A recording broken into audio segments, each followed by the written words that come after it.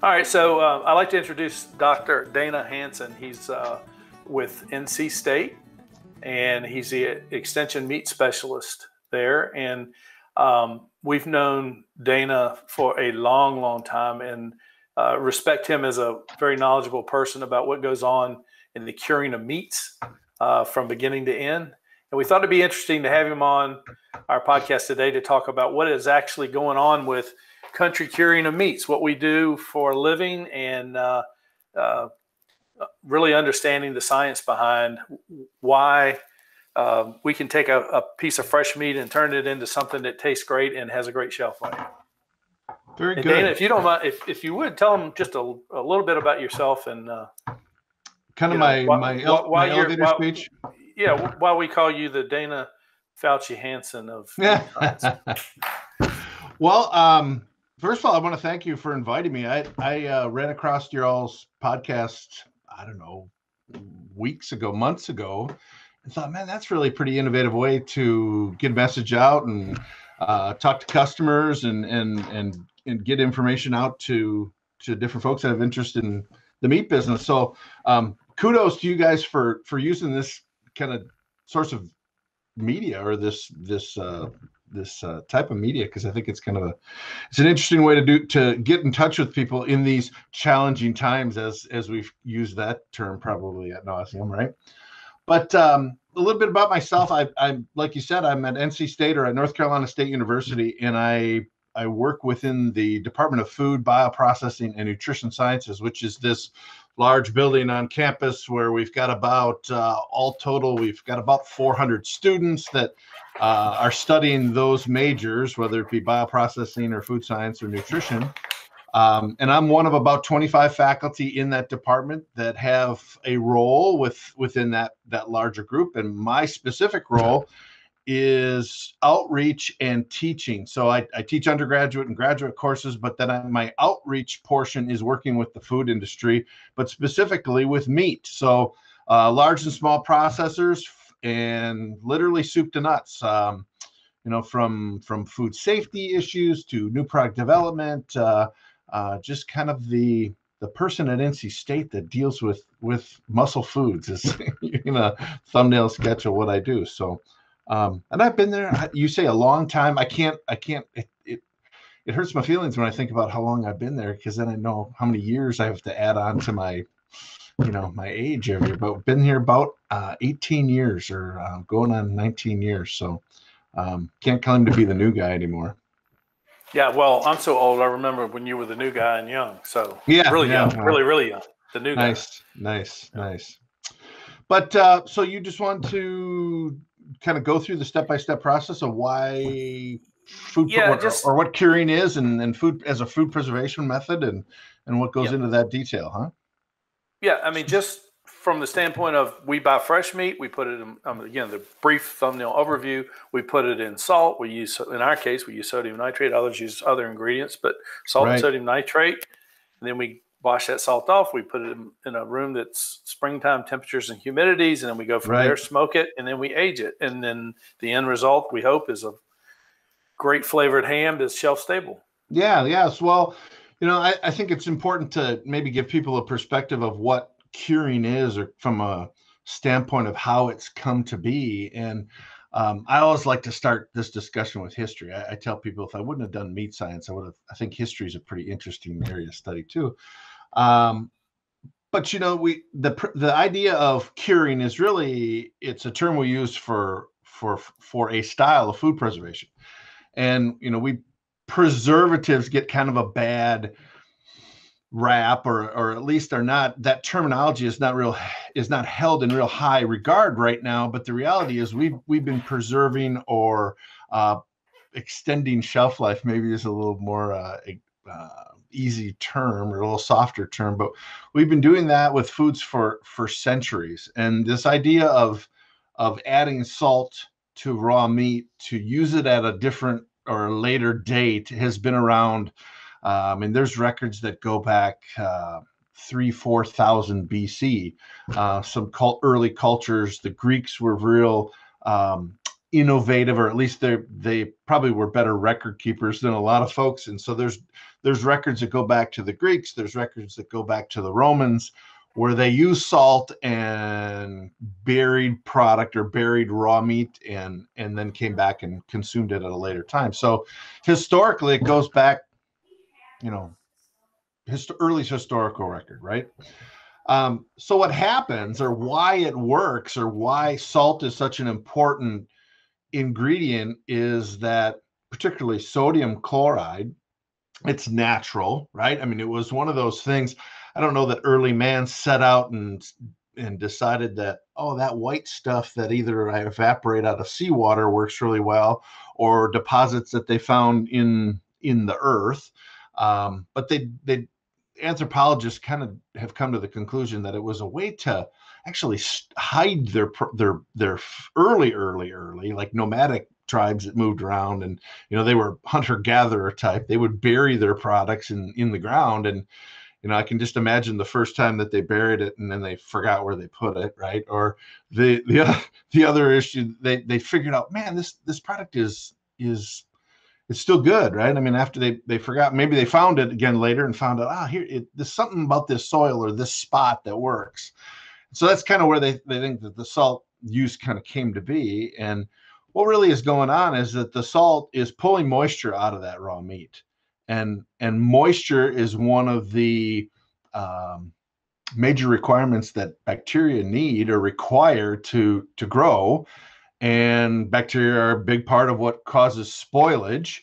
And so we're trying to prevent or eliminate this spoilage due to bacteria. So salt has worked real well with that. It's really a function of pulling water out of a meat system. And to go down the rabbit hole, like Keith said, meat is a very high water food system. When we think about foods, as food scientist nerds, we think of them as systems, right? And how we manipulate the system. And meat is about 75% water. So this high water content is very conducive to bacterial spoilage, or bacteria can readily use it as a food source. So it's got water, it's got all the micronutrients. There's a lot going on in meat that make it a almost ideal media for bacteria growth. So salt is a huge deal. Salt preservation through salt is a huge, not only historic, but now we've brought it into modern times. We still rely on it, right? A lot of people think that salt is really just put into products from a taste standpoint. We put it on potato chips, and it's kind of that salty thing that get us, we have some craving sometimes for that salty taste. And it's one of the 5 basic tastes that we're able to detect with our tongue, but it goes well beyond just a sensory standpoint. It really has, it's deep rooted in its preservation effect. You just start talking about the salt and how it came to be. I don't want to go down off the track too far, but we found certain kind of salts seem to cure meat better than others, and feel like some salts, believe it or not, makes the meat taste saltier than others. Different, yeah. And so we're leaning on 1 or 2 types that we like to use, and when we deviate, we've paid the price of the meat coming out too salty. For the same amount of time and salt for the weight range that the hams are in. And in some cases, the problem is not just that the salt doesn't take fast enough, so we end up with a higher spoilage rate. And sometimes it's because it's granulated and it rolls off the ham and doesn't stay on the ham, or it caves. Right. But that's more about the process itself and things that we've learned over 94 years. I'm not sure about the science. I'm really interested in, and I'm sure you're going to get to it, but what happens besides the fact you're pulling the moisture out, but what creates that flavor profile that we get in a country ham, that twang that we get, the fermentation, the conversion of the meat flavor from a fresh to a fermented, twangy flavor? It's dry cured products are really kind of a perfect storm of a lot of different events that are going on in that system. So salting we'll kind of go through the major components as we produce hams or country hams. So the salt comes into the system. Obviously, we're going to get that flavor profile or predominant salt back note, or front note, I guess I should say. But what another important ingredient that contributes to flavor that is part of most cure mixes is either sodium nitrate or sodium nitrite. All right. Now, chemically, those two things are different. Sodium nitrate is NaNO3, and then nitrate is a reduction of that chemical, so it's NaNO2. And so, from a chemical standpoint, they're very similar, but they're in historical background, we've used both, or the dry cure industry has used both. But really, their function is to work synergistically with salt to create this thing that we call a cured meat. All right, and really, those ingredients coming together, they do four things for us, right? They're a powerful antimicrobial, which we'll come back to that potentially, but we got to mention it's one of the major four things that nitrite does is it preserves the product, but it inhibits the growth of Clostridium botulinum, which is a major pathogen that we are concerned with cured meats, or particularly vacuum packaged cured meats. It gives us the traditional color that we see in cured products. So the pink color that we associate with ham or cured bacon or anything that's been have those ingredients addition, we associate that with that product, and that is due to the reaction that nitrite has with another component that we haven't talked about, but a protein that's found in meat that's called myoglobin. And myoglobin is a protein that's found in all muscle tissue at varying degrees based on species. Pork has myoglobin. Beef has more myoglobin. That's why it looks darker red. Poultry has myoglobin, but it has less per volume. So that's why poultry looks lighter colored. All right. But the reaction that nitrite has with myoglobin gives us this, we say it fixes the color, right? Or it fixes the cured color that we desire, that pink color. And then the other thing that it does is that these two things kind of work together. It changes the flavor, and it acts as an antioxidant as well. So nitrite prevents lipid oxidation, or fat becoming oxidized and creating flavors that are undesirable. And when I say undesirable, I mean rancid flavors. We describe oxidation as rancidity. And so the cure prevents some of that going on during long-term storage or production. In this case, country ham taking 80, 90, 100, 200 days, whatever that timeline is. There's lots of opportunity for that fat to go south, quite honestly, or to become oxidized. So cure helps slow that reaction down. And then that ties into this overall flavor profile that we see with cured meats. We can all kind of agree that country ham tastes different than fresh pork roast. We can kind of all agree that, bacon tastes different than, cured bacon tastes different than fresh belly. And that largely is due to again, this cure ingredient. So back kind of to your original question, what's going on? I mean, that's part of it. Salt. Now we've got cure. Now the other component that makes that's really unique from a flavor development standpoint in this dry cured product that we know as country ham. And have you thrown out to the audience the difference between country ham and city ham? When we use that jargon, I got to kind of be sure that I'm clear that everybody kind of knows where I'm coming from. Yep. No, we've already talked about that. So city ham also has those ingredients, salt and nitrite, and a lot of times there's water that's added to that product, which is another story for another day. We'll save that. But flavor profile is much different, and that's a much quicker cure, right? You can turn over city hams from start to finish in some of these large operations that are doing commercial product that you may find at retail or wherever. Okay, I mean, you can literally from raw product to product in a box, you can do it in about a time frame of 24 hours. Right? I mean, if the machine's turning the way it's supposed to and everything's working the way it's supposed to. I mean, that's a very realistic timeline.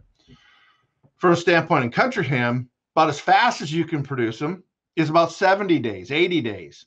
but it's very common to have 100 plus 200, really long aged matured hams. That's a significant difference. So there's a lot of things that are going on in that time that the ham is aging. And the two big things that are going on, there's breakdown. Now I think we can get with this. Now I'm going to use the word controlled spoilage. Okay, I'm not trying to suggest that country hams are spoiled meat, but it's a controlled breakdown. Really, what we're doing when we're maturing product is we're preventing spoilage, but we're controlling it so it doesn't get to a point where the sensory characteristics are negative. We're manipulating it so they're actually desirable flavors. But the breakdown, or what's happening, is we have a process called proteolysis, and we have a process called lipolysis. And so if we break those words down, proteolysis, we're breaking down protein, and we're breaking down the other side, we're breaking down lipids. Lipolysis, we break down lipids. And so when we take all these things, so proteins are these long chains of amino acids that are all tied together, are all bound together. When we go through proteolysis, we cleave those proteins and we produce little small chain, what we refer to as peptides. And those peptides oftentimes give us different flavor components when we heat it or cook it or whatever. There's some of them that give us some aromas. They give us some different flavor components when we go ahead and then consume the product. Different than if it was just 24-hour made city ham, right? Time is really the magic, or time is the variable that goes into that equation that creates these very cool flavors. And the same can be said with lipolysis, except it's a little different. We're not dealing with protein, we're dealing with fats, but we're breaking down the fatty acid chains of these triglycerides.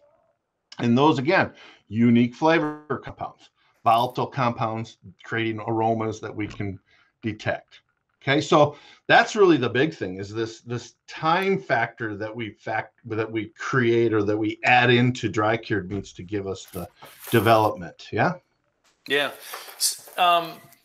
So we did a couple things come to mind when you're talking about this. That in the aging process, once a ham reaches about somewhere around 6 to 9 months, depending on the temperature range that's been Right. in, the humidities and so forth. A flex, we call them age flex, that Right. develop throughout the lean meat. But it's a way of telling, too, that the ham was aged correctly. And we use that as a sign of, oh, this ham's going to taste, the right way. Right. And we go to food shows and around the country, and when Europeans from Spain and Italy walk up and they see our product on display, they're not used to seeing European or U.S. made product that has that, because Right. there's not that many people aging product that long to get those flex, but they understand what that means, What that is, right? What that is, and that you're not going to get that unless you age a ham the right way and long enough. I mean, we're targeting let me back that up.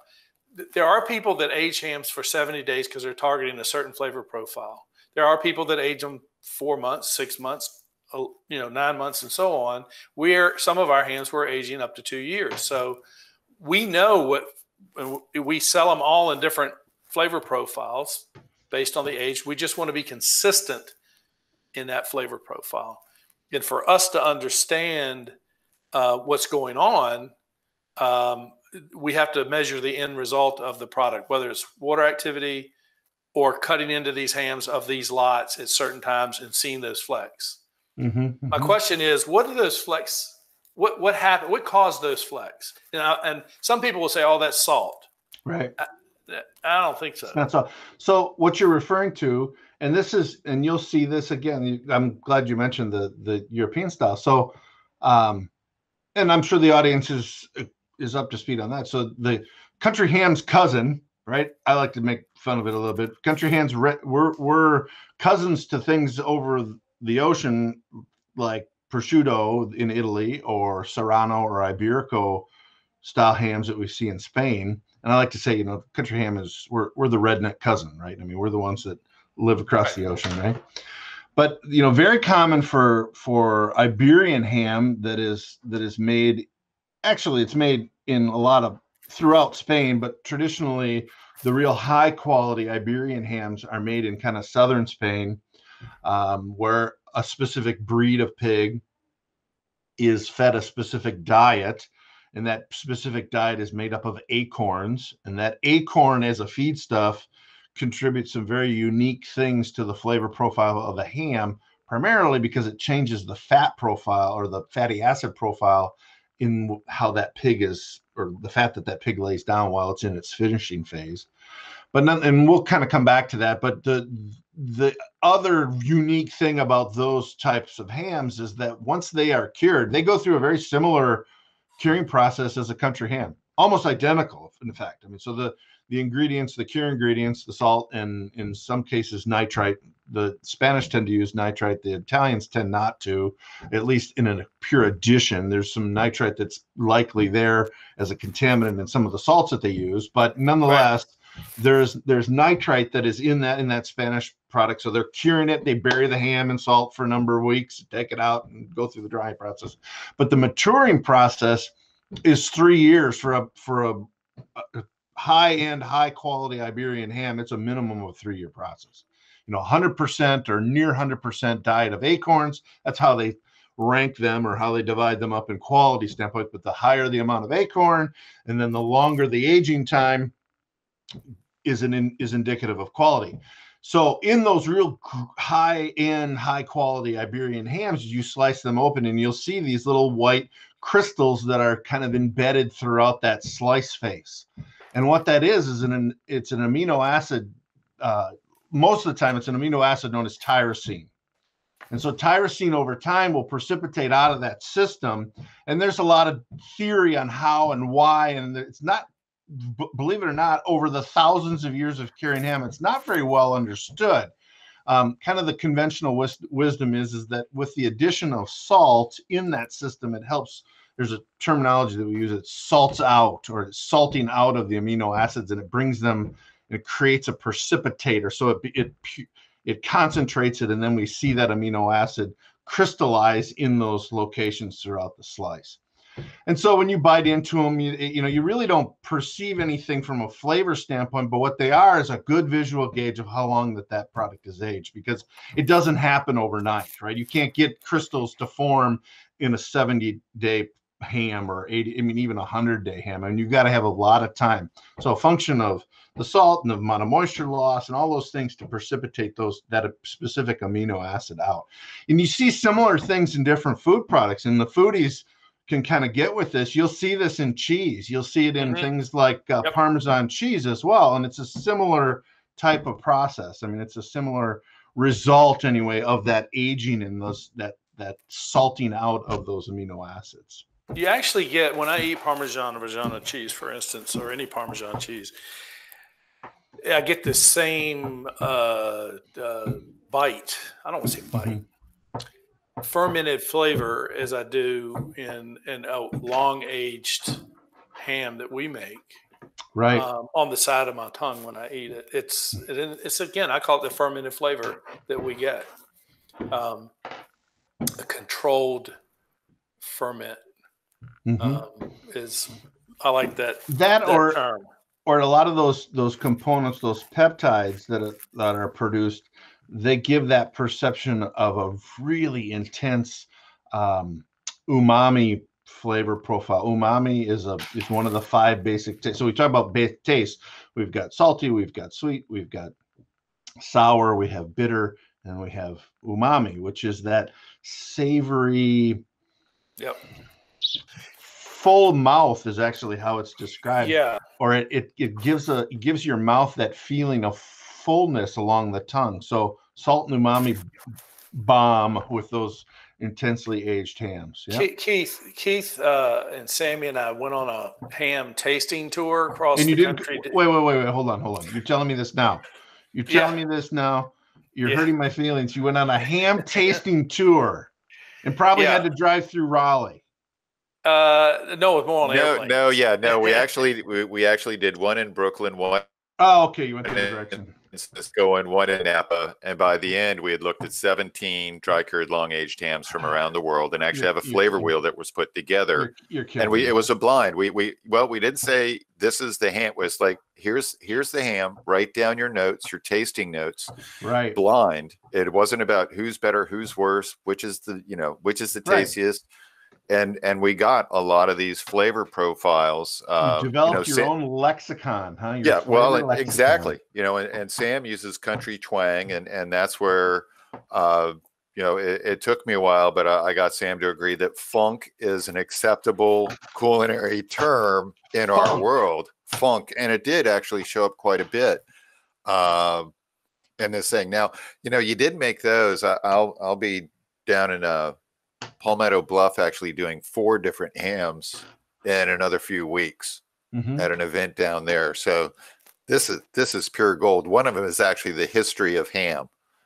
So what you're giving me today is pure gold. I knew some of this, but again, yeah, this is fantastic. But yeah, the ham tastings, and we'll get you a copy. I'll send you a copy of the tasting.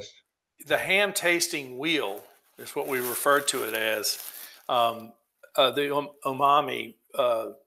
So we charted, again, we had everything from multiple country hams to multiple Spanish hams, Italian hams, some domestic, some imported in these tastings. And we asked them to compare them in taste. And there's definitely some similarities between, of course, we were really interested in how ours tested against all of them, but it was really, umami was one of them that ours tested similarly. Correct me if I'm wrong, Keith, but to the European style hams. Oh, no, absolutely. I mean, we're our younger country ham, because we do a 30-day country ham, and I always refer to that to having more of a, not 30. Or sorry, 90-day. I always refer to that as having more of a sea air briny kind of a salt hit to it. But not the 9-volt battery, because of the way that we do them. The 70-day hams that I've tried out there, you may as well stick your tongue on a 9-volt battery. It just lights me up to a point where it's just not pleasant. By the time, with between the salt, the cure room, and then for us, I think it's absolutely huge going into equalization for 3 weeks to let that cure balance out, equalize. For me, it almost mellows that salt hit a little bit in the younger country ham that we do. But by the time we go to a 9 to 11 month age with the wigwam, by the time we go to 18 months to 2 years with the heritage breed domestic hogs, for me, I actually use the Parmesan cheese. Like the wigwam is almost more the rind of the Parmesan cheese salt hit. When you get to the 18-month age, it's like taken right out of the core of a 50-pound wheel of parm. It's where you get that combination of umami and salt, and for me, I call it ham flavored butter, because it gives you that feel with that mellower salt on the hit. So it's and we did. I mean, we were right there on the flavor profile, comparing against the Jamon Iberico, as opposed, the real prosciuttos. Yeah, they were right there. We actually had a prosciutto from Tuscany where their cure recipe is a little bit different. And even, so within one, just like here, where different smokehouses have different flavor profiles, it was really kind of cool to see. Even within Spain, we had 2 Iberico Bellota. From Italy, we had a 9-month age parm that you go out and get it in any grocery store, and there's not much to it, really not much flavor. The Tuscan, because of the cure recipe, the actual salt combined with spices versus the real prosciutto coming out of the Parma region, and the diet with the pigs and everything else. But our Suriano, we actually had some of our peanut fed limited release Suriano, and that, even between our traditional Suriano to the peanut fed, to how it all linked up with, say, just an Iberico hog versus the acorn fed Iberico Bellota. But we were right in line with those, which was, and some people thought we were crazy. They said, "Why are you out here touting your competition?" It's like, this isn't about competition. This is about education. And that's really where, we're thrilled to have you on today. That it can go side by side and still be in the same. Right. And also getting the people in the U.S. to recognize that people in the U.S. that can make product that's acceptable, that they're paying crazy numbers to buy, and we just feel like I think the country ham industry, I hope, is going to recognize that too. As long as we can get past certain hurdles with the USDA to allow us to continue to make that product. Sure. Yeah, we'll see. We'll see what the future holds. Yeah, I think you've keyed in, or I'm hearing kind of another central theme that I think is important to talk about. That it does have a huge impact, and is the diet of the pig, and that of the product then ultimately that pig is able to produce, right? The importance of acorns in a bellota, or in the Iberian ham, or the acorn bellota, right? The acorn itself is such a integral part of what makes that product what it is, right? I mean, and I'll be really honest. I mean, as a scientist, I'm somewhat skeptical until you show me, right? I mean, and in the United States, not coming up in I'm a Midwestern kid. I didn't grow up in a Spanish household where that was a food culture that I was that I experienced bratwurst and cheese in Wisconsin. That was my food culture. I had to come to North Carolina to really get exposed to dry cured hams from an American side, but then that brought me into this realm of, hey, look over the fence and see what really how it started in Europe. And until we really get to truly understand that food system, man, the feed is really important. And the times I've traveled to Spain to see, I mean, it is, when you can put side by side, so a Serrano ham, which is kind of their commodity ham in Spain, and the commodity, that's a little bit tongue in cheek to say that Serrano is a commodity food product, but in those parts of the world, it truly is very common, right? And it's a commodity, sold as a commodity. And it's kind of like the 70-day-old country ham equivalency, as far as how we would view it. But it is night and day. I mean, it is the fatty acid profile is so important for developing flavors. It's, and the literature would support that too. A lot of the work that's come out of Europe or come out of Spain, particularly, that, hey, this is how you get the magic, is a lot what the pig eats. Yeah, well, we're doing an Iberico now in Texas, that's raised on acorns and mesquite berries, beans. Mesquite beans and all that. Yep. It definitely imparts a different flavor profile in the fresh pork, which is rich. I mean, it's rich, fresh. Mm-hmm. So I thought, well, it's got to transfer into the cured product. We're just now releasing some of that product. We now realize we're going to have to change some of our curing steps to accommodate. So I got a question for you. So because the Iberico breed has so much fat in it, right? I mean, it's just marbled all through that lean meat, right? Can we cut back on the salt, time in salt? Because I mean, the moisture in that ham comes out quick. Is less, yeah. I would suspect. I mean, I think that would, obviously we'd have to take some time to measure that and see. I mean, ultimately, the water activity is what we'd have to manage, but you may get to a target water activity with less volume of salt. I could see that, but I mean, what that combination of days in salt and amount would be, I don't know how we would. I think by shortening the days in salt and lengthening, still keep the same number of days maybe in salt and equalization. Yeah, because I know that's what they do in Europe. They've pretty much got the same number of days in salt and equalization. Yeah, it's actually really short. I mean, the plants that we toured through a couple of years ago when we went with the Country Ham Association, I mean, I go back and look at my notes, but I mean, it's like 2 weeks in salt. But one of them that I got notes from, I went with the guy that imports Spanish foods. One of them, they left their hams in salt for 12 days. in salt, 12 days. Yeah. But real coarse ground, kind of yep. kind of look like rocks, like ice cream salt. Yeah, on the floor. Yeah, yeah. Mediterranean sea salt. Right. But what was, makes sense. They just let them hang in equalization longer. Yeah. The springtime was longer. Yeah, they're not in a race to get products done, right? So I mean, yeah, whatever it takes. Yeah.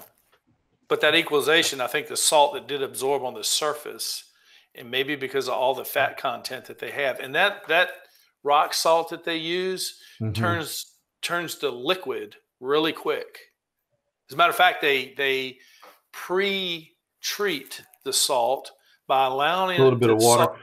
Well, no, they let it sit in that cooler with the natural humidity that's in the air, and it starts to melt on it. You don't put fresh salt right out of the dry salt. Right. You put it.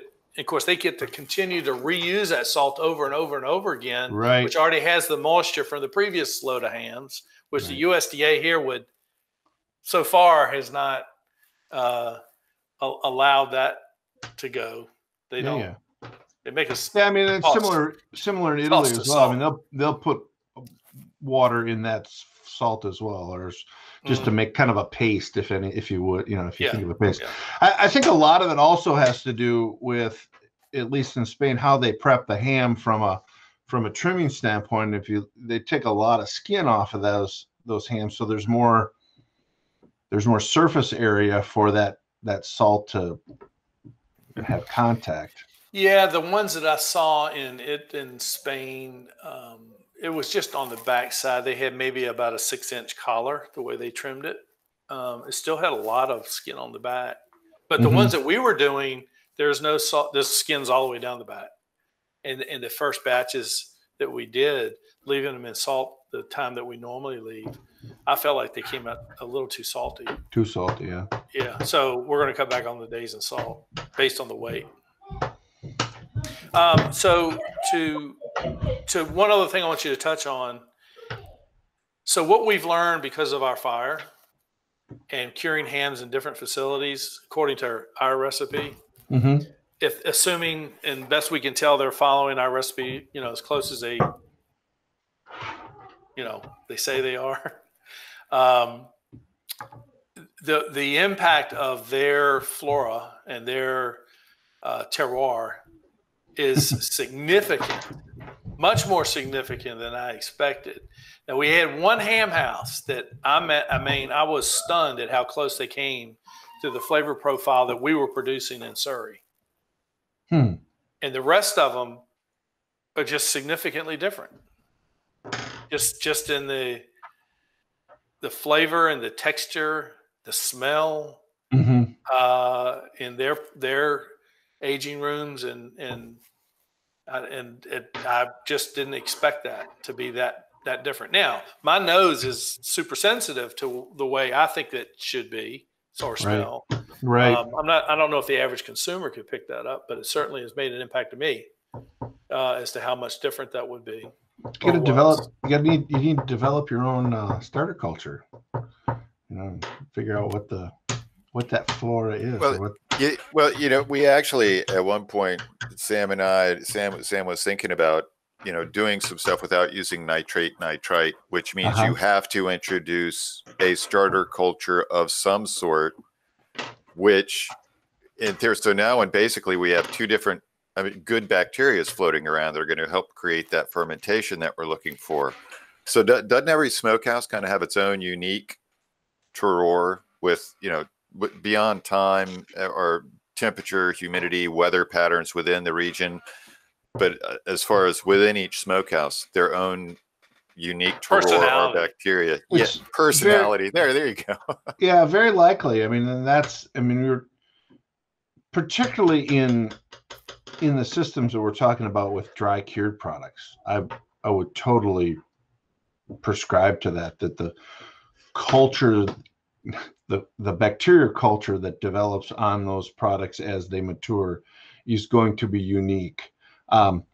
Again, another food plant that's not doing a dry cure product where it's matured, you don't want any culture, right? So I wouldn't go with that at all. But the sanitation is such that you want to devoid of bacteria. But when touring things, there is some very legitimate surface ripening that is due to bacterial growth, right? I mean, there's commercial cultures that are available that do that. I mean, that help enhance color and flavor and aroma and all those things.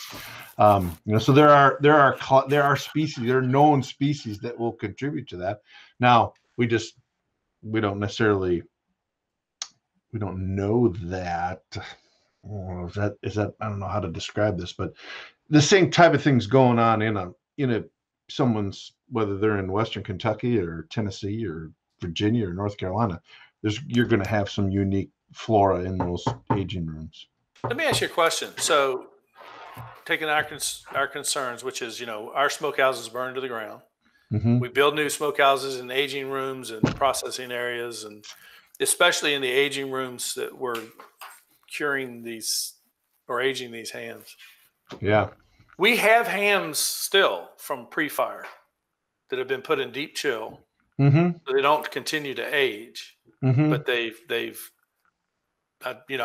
every once in a while, we got plenty of them. So every once in a while I'll pull one out and taste it.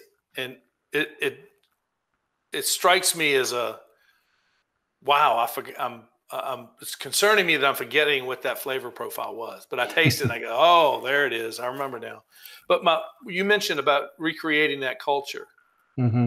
So I could theoretically take that ham, one of those hams, and somebody could replicate that theoretically. And what do they do? Turn it into a mist, and I walk through the plant and spray it all over the place and not contaminate, but re-inoculate Dr. Fauci, my plant, to make that our bacteria the predominant in the new plant. Because I know that, I've heard this before, new plants can lose their personality. Yeah. I think there's a couple things going on. I mean, what I would explore, certainly the culture or that microflora would certainly be a contributing factor. And so, the process, oversimplified, you could take that and you could enumerate what those organisms are on the surface and determine, there's going to be many, there's going to be a lot. And so now determining which one of those or any number of those are truly the ones that contribute the flavors that you want, that's going to be the difficult thing. Because you're going to have a list as long as your right arm is what flora is there. Mm. So what really has the biggest impact? Okay. The flavor profile, though, it's going to be very confounded based on, again, the pig, what it ate, the ingredients that you used to cure, how long you aged it, the environment that it was aged in, and what those products of proteolysis are and those products of lipolysis are. But there's tools that you could use from an analytic standpoint too to determine what percentage there and tie that to consumer sensibility, right? Run it on a GC mass spec or whatever. You could totally pull that flavor profile apart and say, all right, this funk note on the wheel here in the upper right-hand corner is due to whatever that, you could tie that. You could use sensory analysis to try to get at what flavor gives the note that you want. Maybe you don't want funk. Maybe you want more funk.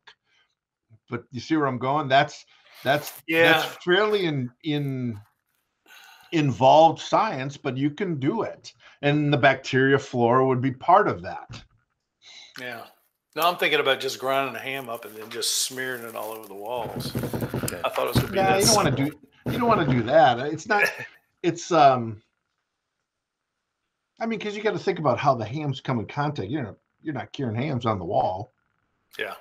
Right. Well, it spreads. Oh. It's got to be. You could do it. The approach is, and again, this is another product, but the approach is to do it at salting or at the time that you're putting them in a net, or that's when you'd put the culture on is you put the culture in a net and maybe hang them then so there's direct contact with the surface. I mean, that'd be some kind of fun playing around on how that might impact. Well, I'm sort of hoping that we called it backslopping in the day. Sam. Yes, we don't. Hey, we're trying to put that one out of our vocabulary. That one doesn't sell too well.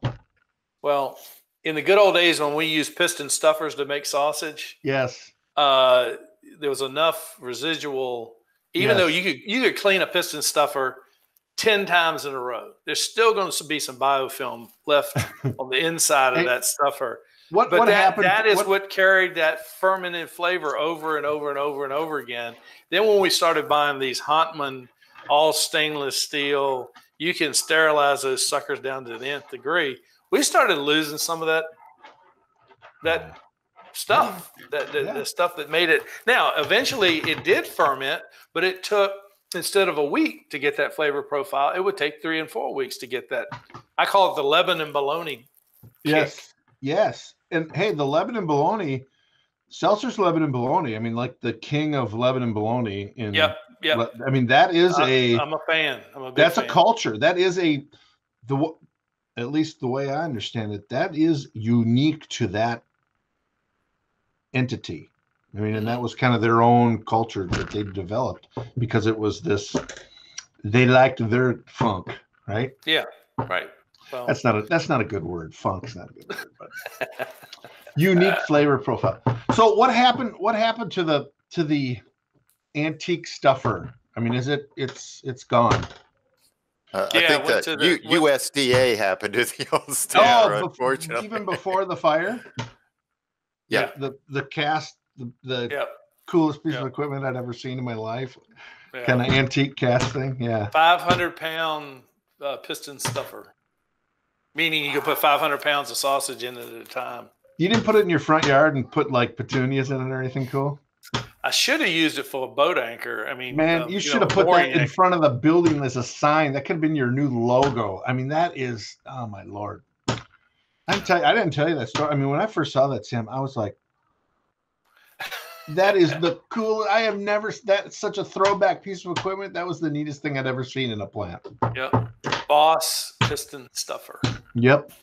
Yeah, good old days. Considering that we came from the original sausage kitchen was my grandfather's garage, I thought we'd come a long way. Yeah. What, the hand crank where your right arm was like? I don't even think it was a hand crank. I think that we literally put it in a tube, metal cast tube. You dropped the sausage in with a lever and you pushed it, and it pushed the sausage out the other end into a hog casing. So when we went to piston stuffers, man, we were you were uptown. Until literally the early 2000s, we were still using that piston stuffer. Yep. Wow. Shoveling it in. I think it was about 2004 when we brought the Hotman in. Because I'd been around for about 4 or 5 years when we brought that one in. And Dana, you'll appreciate this. After the fire, we were able to actually salvage a few things. One of which was the original wooden sausage patty mold and wooden press, which was, Sam, how old were you when you were pressing sausage patties using that? 12, 13, 14. You take an ice cream scoop it in the sausage tub with, ground sausage, scoop, take your hand, level off the scoop, put it on a piece of wax paper, put another piece of wax paper on top, take the wooden handle with the patty former, hit it one time, there's your one patty. You set it in the box. Me and a woman could do 40 pounds a day. I'm sorry, 400 pounds a day we could do. And Sam, there may be some of that original culture still floating around on that mold that we get. I know I lost some brain cells doing that. Oh, that was boring. That's so boring. Sammy has his stories too. He was a ham pitcher. Meaning pitching, taking hams out of combos and throwing them onto the salt. Righto. Got it. Muscle guy. Got it. He loved it. He absolutely loved it. Can you think of anything else on the science end that we would be an education to? we've kind of just, that's in we haven't really talked much about drying. I mean, the other preservative effect, but it's kind of comes with it as we've added the salt and cure. You know, we've driven a lot of water out, and so we've this idea of and not requiring a cook step in the process is pretty unique to dry cure products, because we've made an environment then of pulling the water out that the spoilage organisms can't exist, and so there's no need for a thermal requirement or thermal lethality, as we say. But and that's it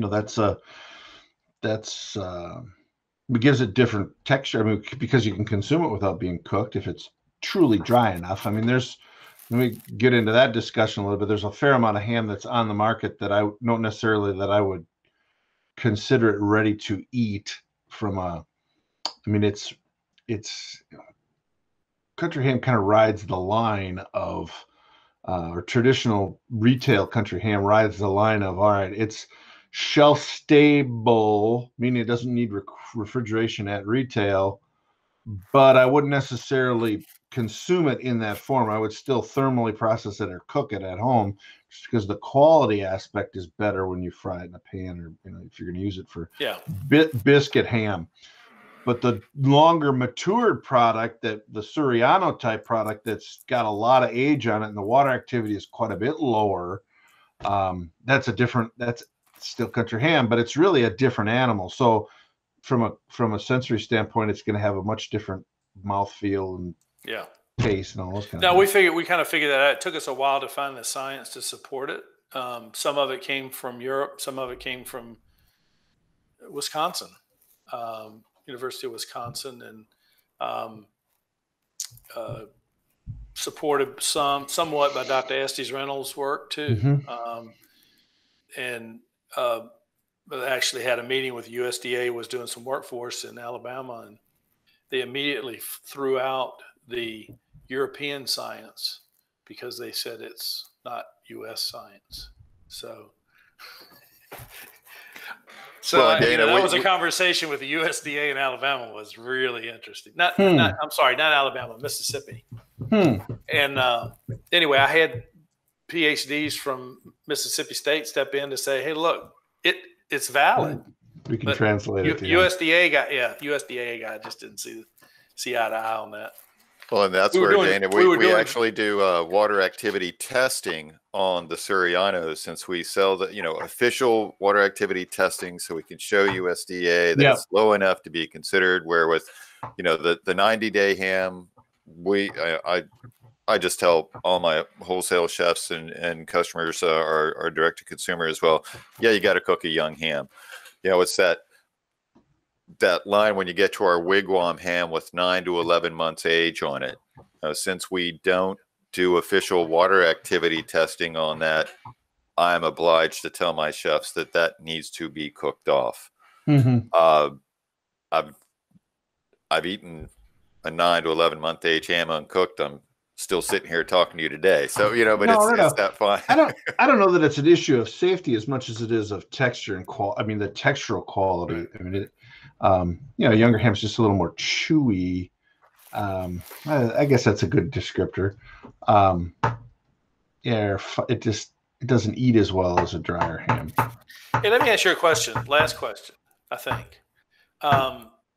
Would the water activity level and safety apply across species like dry cured lamb, dry cured ham, dry cured beef? I mean, theoretically, yes. I mean, you'd have to consider what the hazards are for each one of those species, and then base that target water activity based on whatever that hazard, that hazard that is most likely to occur. Right. To steal a HACCP term.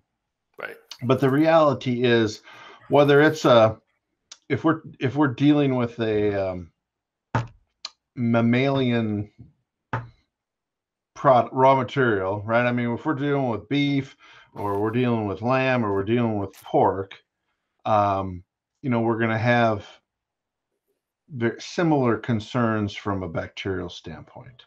Right. I mean, some pathogens more than others by species, but at the end of the day, the target water activity is going to be the same. Pathogens die at a certain water activity, no matter what. Yes, and most of them die from a standpoint in the country ham realm. Most of them die relatively early. I mean, or at least at an elevated water activity. I mean, you get to 0.9 water activity, you've erased a pretty significant number of pathogens on the board, or at least made it pretty difficult for them to reproduce. Some still might survive. And the one that might survive, there's one in particular, Staphylococcus aureus, is one that we worry about, or that we're at least wary of in that dry cure system, because they can tolerate a lower water activity down to, say, maybe 0.84. But what happens is through that process of getting that product dry, the vegetative cell might survive in staph, but its ability to produce toxin is compromised, and that's some deeper microbiology. Not all organisms impart their pathogenicity the same way. Some are infection, where the cell creates the illness, and some it's a secondary product or a toxin that's produced. So, salmonella, you want to kill the cell, right? Yeah. E. coli, you want to kill the cell. Staph, you can have the cell, but it's really, as long as you've kept the growth in check and it's not going to produce toxin, that's the major issue, because the consumption of the cell won't necessarily cause the illness. Right, and we were able to find the science to support the water activities that we're targeting to make sure that the product was safe. Our Suriano at a certain water activity, we backed it up with science. So the question became, did it cross across species? And we couldn't find science to prove that lamb was fit. Yeah, and a lot of that is just that the data doesn't exist for those type of. Yeah. I mean, dry cured lamb. I mean, in the world they make it in about 3 places. I mean, Iceland and some of the Scandinavian countries will do that type of product, and there's just not a lot of data that the regulatory agency is comfortable with looking at and going, yeah, okay, it's going to cross. We're going to be able to draw that dot from one point to another and make that validation. Well, in our case, for $50,000, we could find out. Yes, always, right? I mean, money fixes everything, right? It fixes everything. That's my wife. As we're remodeling our house, money fixes a lot of things, right? New floors, new paint, new deck, all that kind of stuff. Are there any other questions you guys have, or any other comments you want to make, Dana? No, other than I appreciate you inviting me. It's fun. No, thank you for doing this. This is great. And Sammy, don't drive by Raleigh on a ham tasting tour and not pick me up. I mean, I'll buy gas. I mean, I'm totally not a slacker. I mean, I'm a good traveler. I'd contribute. Let's do this. Yeah, well, we've been talking about getting an official Edwards RV to actually make these tours official, so that we can go around doing the ham tasting tour cross country. Edwards RV. Oh, that is some video that is destined to go viral. I mean, that a big old ham painted on the side of a bus. Yep, absolutely. We're going to show the pigs in pasture right on through the curing and the aging rooms hanging the hams, and absolutely sounds like with a snout on the grill. On the front, like on the grill, on the front grill. Perfect. And when you hit the horn, you're gonna hear a big snort. Man, you need to get on that. But trust me, ask Sammy. He knows. I've been searching for a while now. RV Trader. I'm telling you, get on RV Trader. I've been there. Very good. Well, you guys have a good weekend, and hopefully we'll talk again. Okay. Thanks, Dana. Thanks very much, Dana. Appreciate it. Have a great day, man. Take care.